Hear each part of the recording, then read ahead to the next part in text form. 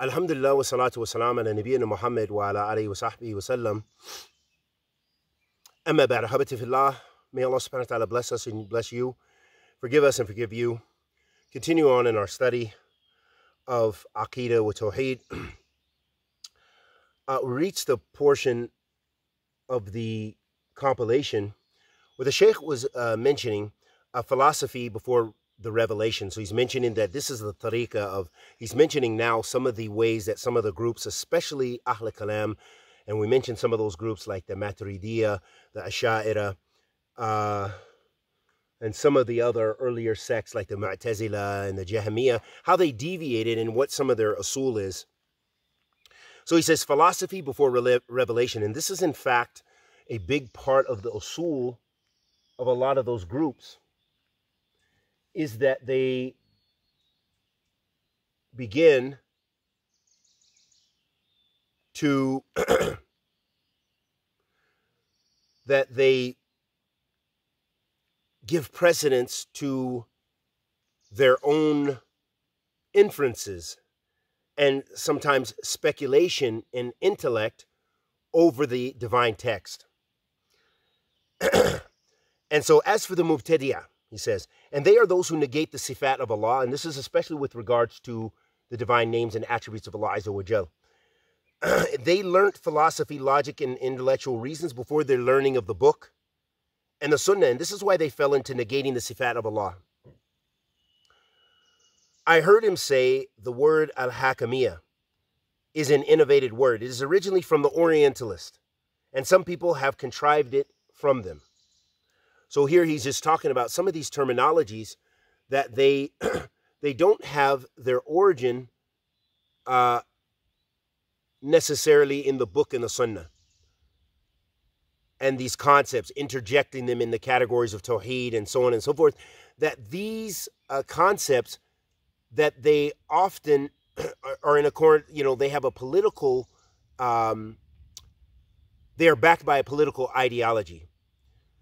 They are kind of pushed forward in the deen because of the current political context, and the issue of not ruling by what Allah subhanahu wa ta'ala revealed and all of these other concepts. And this forces some of those groups of innovation to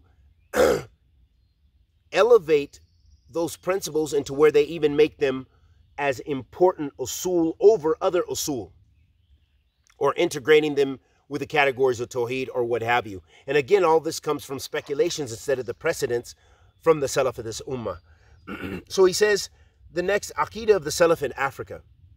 He says, if Ibn Tomarat was mentioned, the Shaykh would say he was an oppressor and tyrant. And once he said he is a false man, the Shaykh would say about him that he was the one who took away the Aqidah of the Salaf and prohibited it in Africa and replaced it with the Aqidah of Asha'ira instead. And Africa was upon the Aqidah of the Salaf Salih before Tomarat. So these are some interesting concept. This Sheikh is talking about other debates which are kind of outside of the scope of, but this is a part of the compilation here. I think we're going to skip some of the principles here because they have a little bit less relevance for us.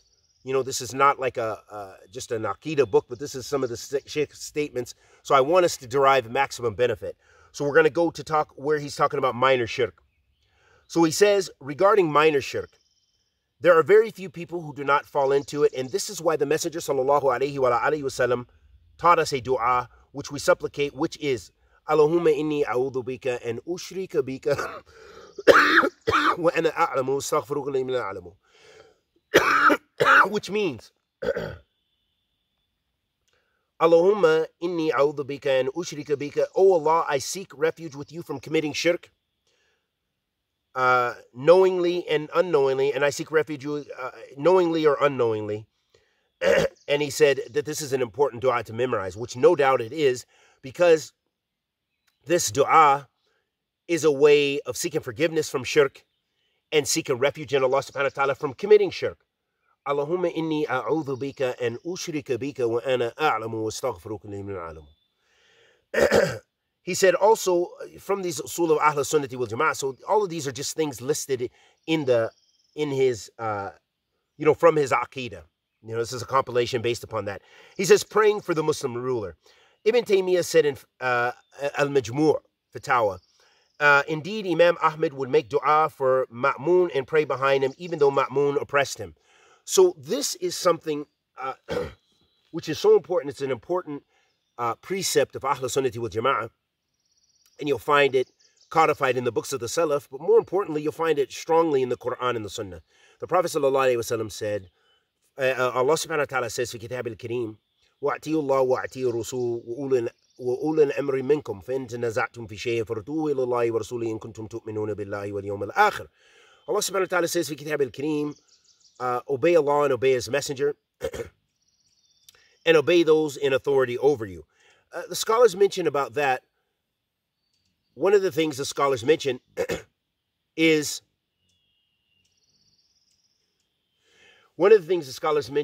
about this ayat is that, just a minute here. Do you hear something here?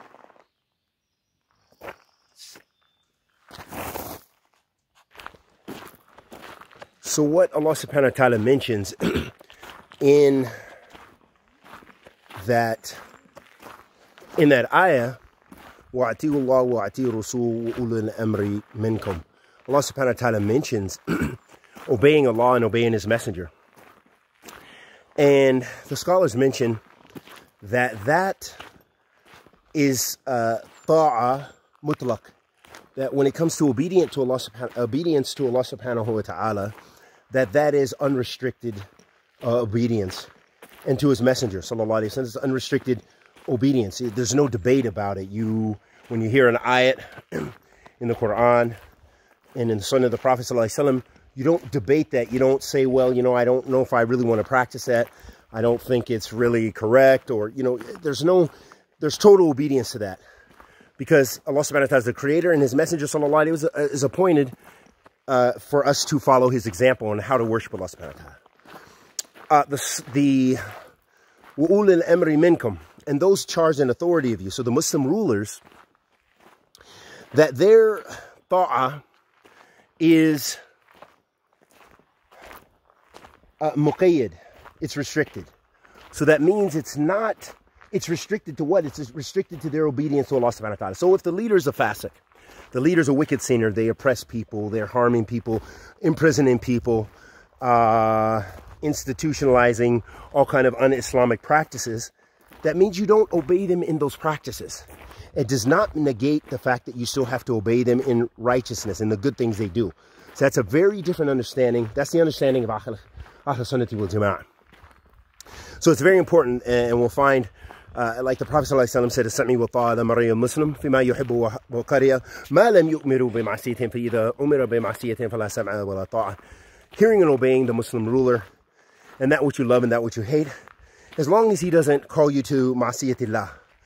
And if he calls you to the ma'siyatillah, فَلَا سَمْعَ وَلَا طَاعَةَ, then there's no hearing and obeying. There's so many nusus. And again, that's another lesson, but we've talked about this constantly times in many of our durus. This is the aqeedah of Ahl Sunnah. A lot of people they go astray in this. They may have in general the aqeedah of Ahl Sunnah, but they just don't, they have a problem with accepting from the rulers. And they love to make takfir of the rulers, or they love to cause doubt about the rulers. And it's unfortunate. And that's the way people can go astray. And we ask Allah subhanahu wa ta'ala to protect us and preserve us, guide the Muslims everywhere to be on kitab wa sunnah and understanding the faham as salaf. And until our next sitting, wa sallallahu wa sallam ala nabiyyina Muhammad wa ala alihi wa sahbihi wa sallam.